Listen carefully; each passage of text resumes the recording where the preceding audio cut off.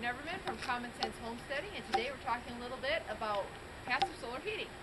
In our home, we have large south-facing banks of windows that are shielded by an overhang during the summer.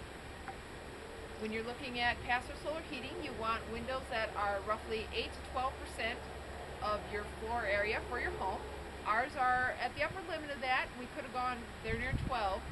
And we could have gone a little bit less on that. I think that would have been better for our area, but it was the first time our builder had worked with this, so we were all learning together. If you look closely, you can see that the upper windows on the main floor are shaded by an extension of the roof, and the lower windows down in the basement are shaded by this deck that runs along the length of the house.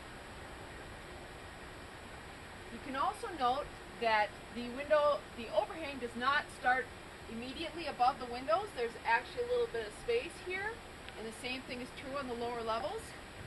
When you're sizing an overhang for passive solar, there are different design tools that you can use, and I'll link to one that's online in the post, because you don't actually want the overhang right attached to the window most of the time. You can moderate your spacing and above the window with the height or the distance of the overhang to get just the right fit for your area and your climate. If you would like to learn more about passive solar heating, please visit the URL at the end of this video, and I have 14 tips there for integrating passive solar heating into your home design. Thanks for listening. Bye.